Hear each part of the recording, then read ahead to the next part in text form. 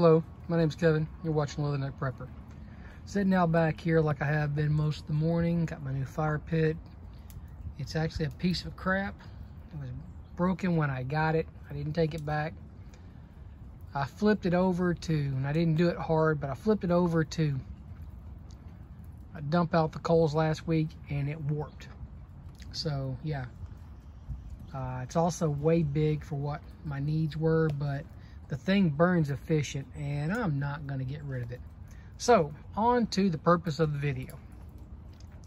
My wife and I went to Bojangles this morning to have something to eat. Of course, I had to repeat my order several times, which was a number 2 and a number 5, both with coffee, both with Bo Rounds. Not really difficult. Oh, and for there. That got me to thinking as I was sitting there talking with my wife. I said, darling, the future of our country is in the hands of people who are running these fast food restaurants. Think about it. We truly are in trouble.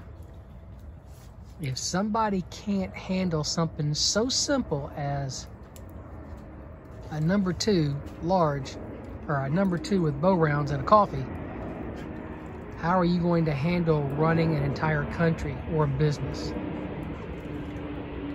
It's really, really scary, actually. Really, really scary.